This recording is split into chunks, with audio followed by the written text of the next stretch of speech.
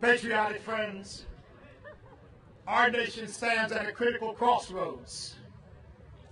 When our founding fathers bequeathed us this nation, they bequeathed it on the basis of freedom for the American people and sovereignty of the American people, not the power of the government.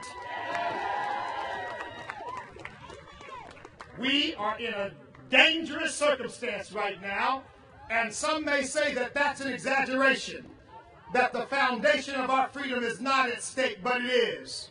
Anytime you borrow 40 cents of every dollar the government spends, you are endangering our freedom. Every time you tell us that you are racking up trillion-dollar deficits, you are endangering our freedom. And every time you make deals in the back room and you buy off people in the cloakroom, and then against the will of the American people, you force those policies into our living rooms, you are endangering the American people. Get out of our doctors' offices. Get out of our businesses. We don't want you there.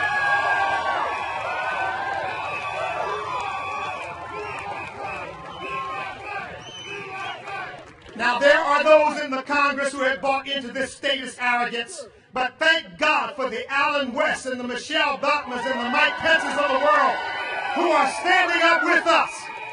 And they are standing up to say that our founders did not establish this nation that it might force the people to bow to the will of the government. They established it to force the government to bow to the will of the people.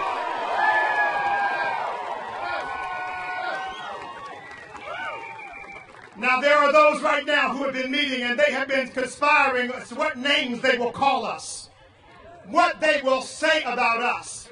But while they are figuring out what names to call us and how they can benefit politically from what they do, we are determined to benefit our nation for every citizen of this country.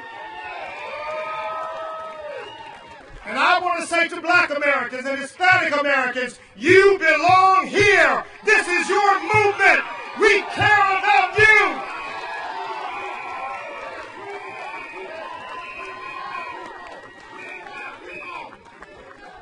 It is time that we said to Barack Obama and Harry Reid and the forces that have dragged this nation into the muck and the mire of fiscal disaster, it is about time the government bowed to the will of the American people. Enough is enough.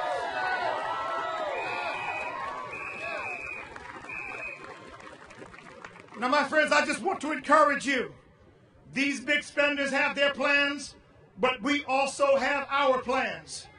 They have decided that maybe if they call us names, maybe if they slander us, we will quit, we will stop.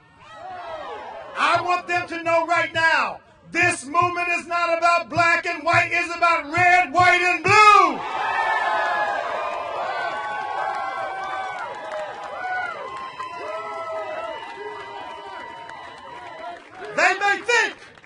They may think that if they call us names, if they slander us, that we will quit. But they make a grave mistake to underestimate our resolve. We are not backing down. We are not backing up. In the words of that old spiritual, we don't feel no ways tired, come too far from where we started from.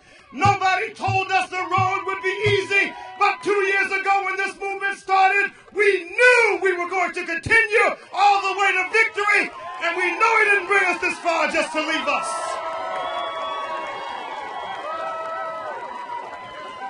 Just one final thing that the powers that be on the Capitol Hill need to understand. This nation was not built by government. This nation was built by the people. We sacrificed, we struggled, they bled, they died, they tried, they failed, they tried again. But they heard the spirit of George Washington say, fight on. You may be outnumbered, but fight on. It may look like victory is behind you, but fight on. Freedom is worth fighting for. Freedom is worth fighting for. Losing is not an option.